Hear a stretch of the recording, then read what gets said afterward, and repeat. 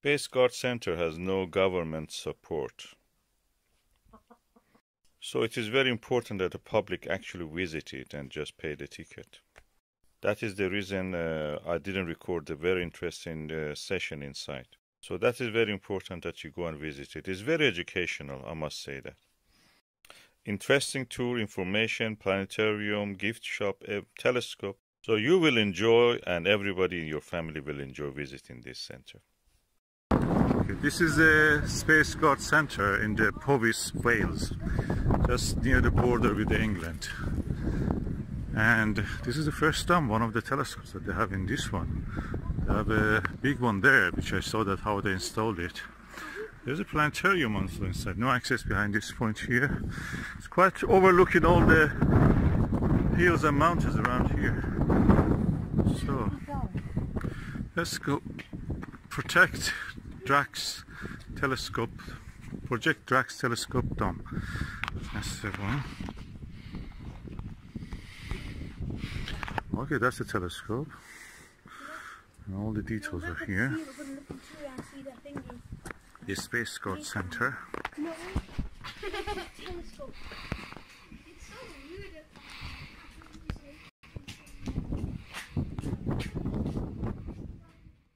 From this shop. Oh, I love these pictures of the view. Oh, Space Guard Center. Okay, I like one of these. I want this phases of the moon. I love that. 3D. Thank you. Oh, how much are they? £2. Okay, that's worth. They spent billions of pounds to go there.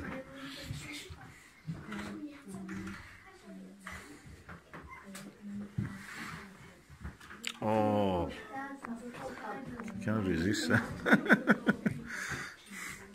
So you want solar system? I'm getting all the... Oh, Jupiter! Oh. All this time you spend, you know, just to photograph one. They have already photographed it here in 3D. Jupiter's 7, beautiful.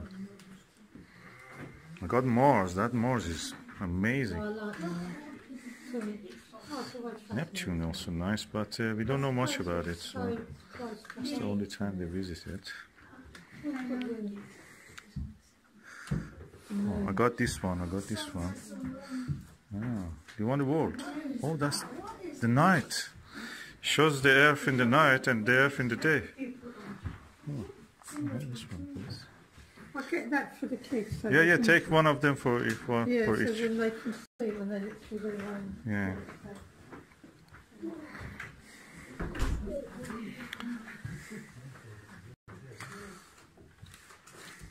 Is it the same as that one? Don't think it's that. No, I want this one for myself. I wanted That's a moonshine, earthshine. Sorry. Yeah. Oh, this does worth to come to here. That's for this. Albedo Mars. Solar system model making kit. Yeah, at 4 o'clock. Space Guard.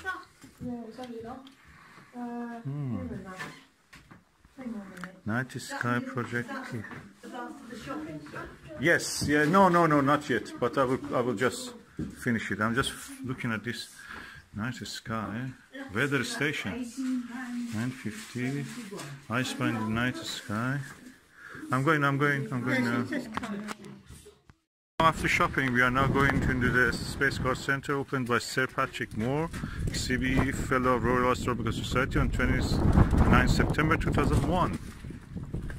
And this is the Space Guard Center.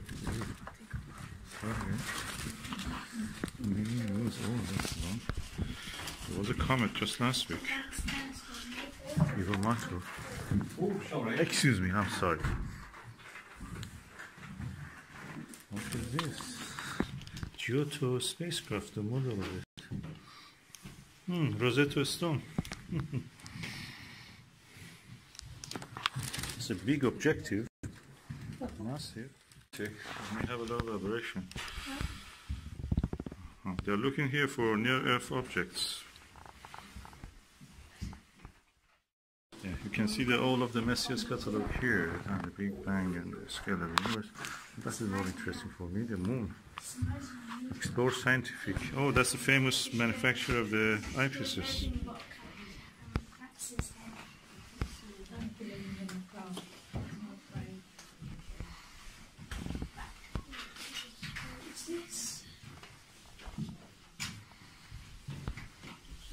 There are a few places on the moon which are not named.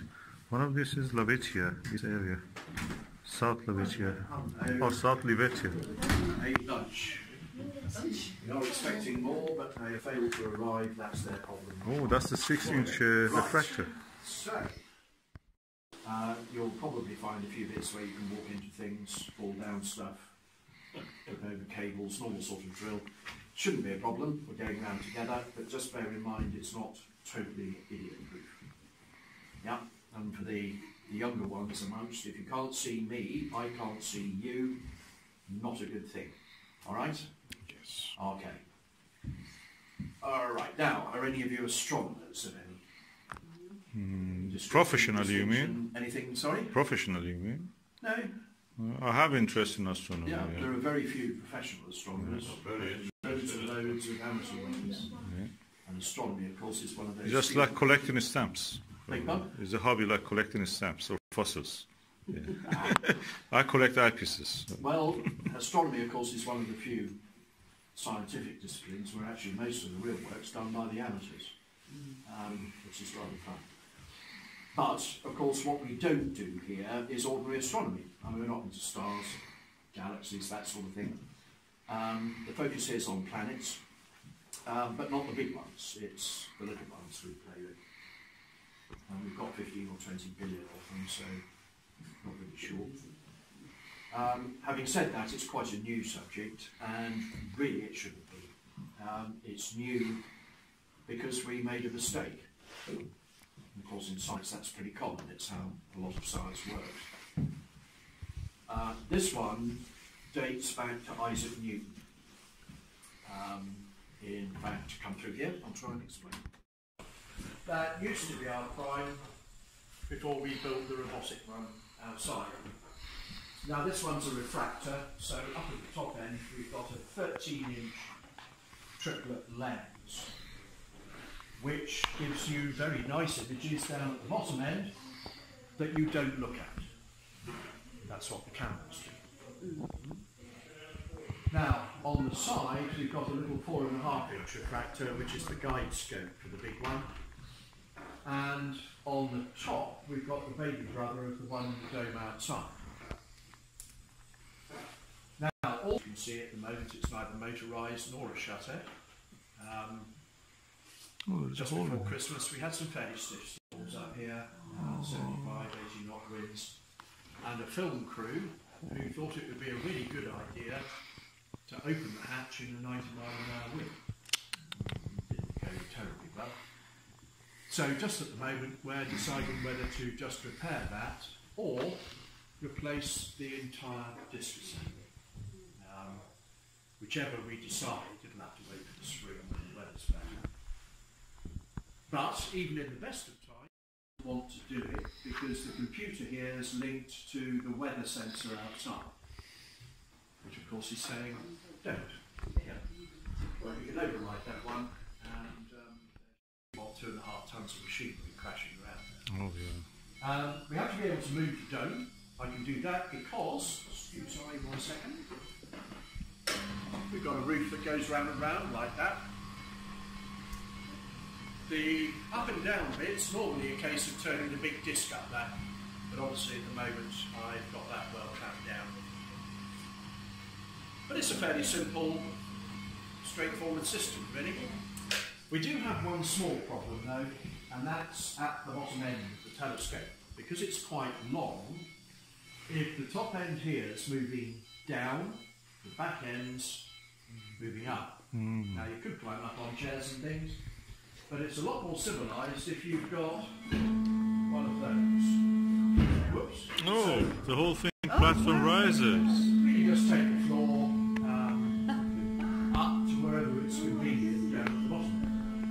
Typical British. Well, Typical British. any thought. But the whole idea in here is really just to keep everything as simple to operate as you can. But all of the telescopes that I've mentioned have one quite important limitation.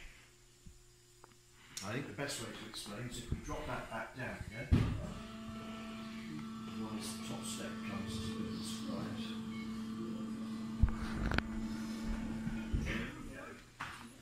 Come on down, I'll show you.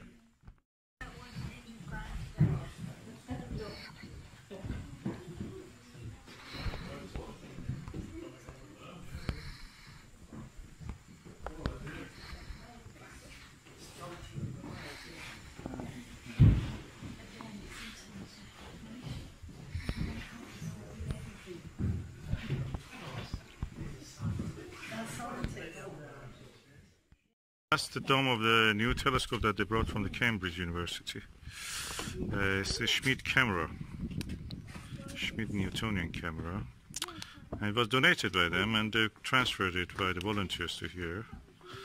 And they're going this Saturday to test drive it for the first time.